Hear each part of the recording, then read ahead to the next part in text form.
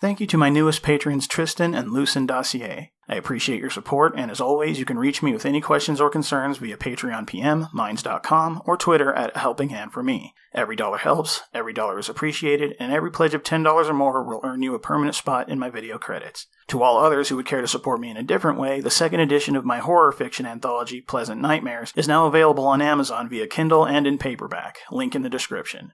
So, not long ago, I received criticism from a few people in the comment section of my video addressing Marvel's diversity propaganda, taking issue with the fact that I seemed to be in agreement with their use of the term people of color. The reality is that I hadn't given much thought to it at the time, but after seeing the new LGBT flag and its bigoted black and brown stripes floating around the internet, I'm inclined to agree with those objectors. People of color most certainly is a term that needs to be done away with, because it is a perfect example of an abstract concept that has no actual basis in reality and is only used to segregate and incite hatred.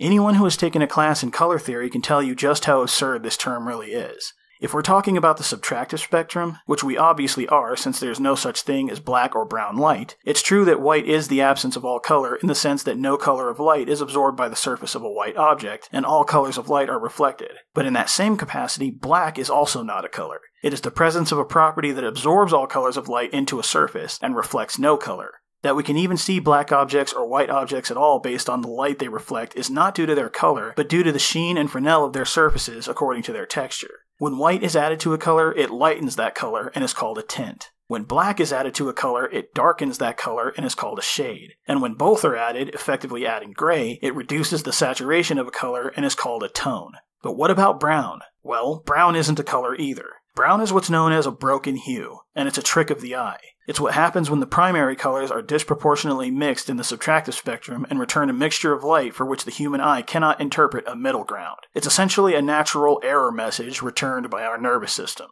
In this way, brown is akin to yellow, in that it only exists to the eye as an error message that failed to return a logical mixture of red and green light. And we only really call it a color because that mixture happens in the light spectrum before it makes contact with a surface, but you will never see brown light. The only way the term people of color would be logically accurate would be in referring to the old, currently socially unacceptable monikers of yellow Asians and red Native Americans. But the reality is that there are no legitimately yellow or red people, apart from those either afflicted with jaundice or scorched with sunburn. And interestingly, those colors appear most brilliantly in white people because the diminished level of brown in their skin does not interfere with the reflection of those colors from its surface. So the next time you see a white person suffering from kidney failure who spent a little too much time in direct sunlight, you can congratulate him on being a person of color. And that is precisely the kind of ridicule that term deserves. Because at the end of the day, all it boils down to is pride in one's melanin content, a chemical that adds a level of brown to the skin and diffuses light across its surface, the natural purpose of which was to reduce sun damage. The less melanin is present in the skin, the more the skin will have a sort of patchy, inconsistent, pinkish hue influenced by the density of blood vessels beneath it, a hue that we have since come to call flesh. And of course, SJWs lost their shit over this term because they seem to think that it means white skin is somehow the default skin color, when the reality is that this color is how all skin flesh looks in the absence of melanin, as seen in the medical condition known as vitiligo. Look at these pictures and let this fact sink in. Beneath that thin, trivial layer of a chemical light diffuser, and beyond slight morphological differences acquired from generations of geological isolation, we are all the same. When SJWs use the term people of color, it is nothing more than a reference to the dated term colored people, which was used to distinguish whites from blacks in one of the worst periods of racial tension in the Western world's recent history. When they use this term, they are not referring to people whose skin has color, because as I just demonstrated, that would be inaccurate. They're not even simply referring to people who are not white, because the isolation of white people from this label is not arbitrary and is contingent upon their victim narrative. When they say people of color, they literally mean people who are oppressed by white people because they are not white.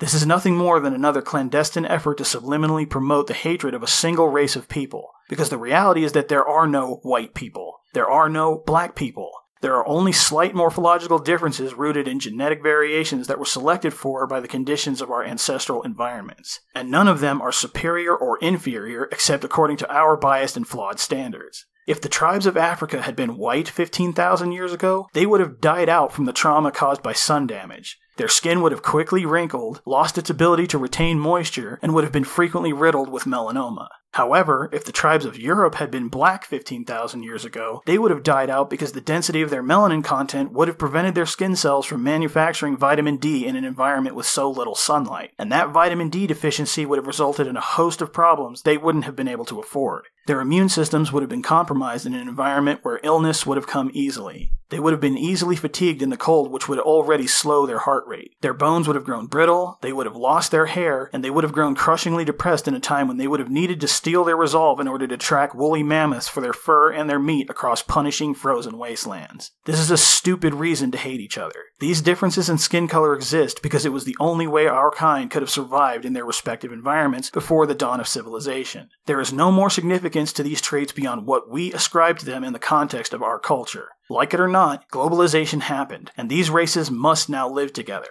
And if we let this stupid bullshit stunt our growth any further, the survival of our ancestors would have been in vain. So let's retire the term people of color to the annals of history where it belongs. On a final note, I've decided on how I would like to celebrate hitting the 20,000 subscriber mark. I've decided that I'm going to host a live stream with the friend I mentioned in my first and second videos, which are linked in the description for those who need a reminder. I'm fairly certain he will agree, but I'll still need to work it around his schedule. Please keep an eye on my social media feeds for confirmation of the date and time. Thank you for all your support, and I'll see you in my next video.